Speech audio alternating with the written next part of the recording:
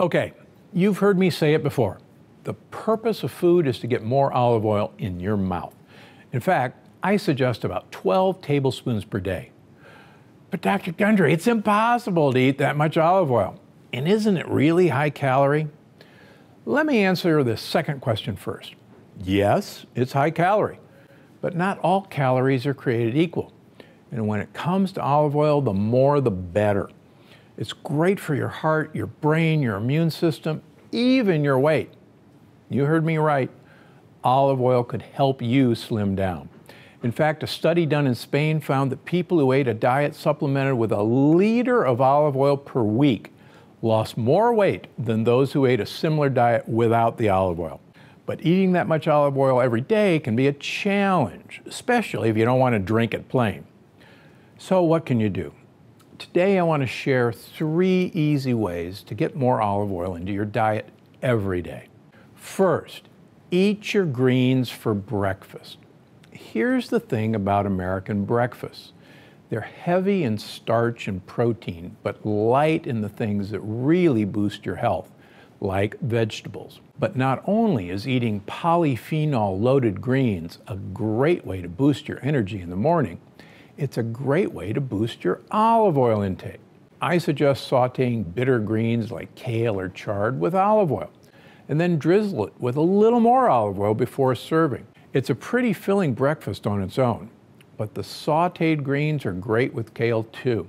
Number 2, turn it into a sauce. Okay, so maybe plain olive oil isn't your thing. That's fine.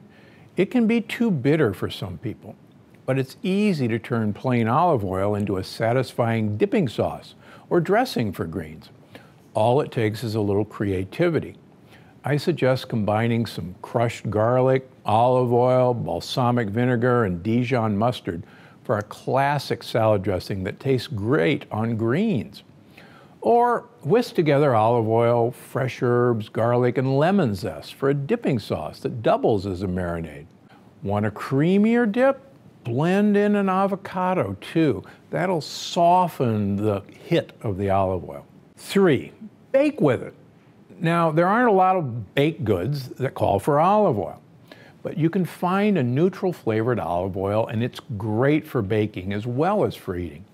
Simply swap out the oil or butter for any Plant Paradox friendly baking recipe for olive oil 1 for 1. It's great in things like muffins, breads, even cookies, even cheesecake with olive oil. Now, if you're having trouble finding an olive oil that works well in baked goods, consider tasting a few different oils.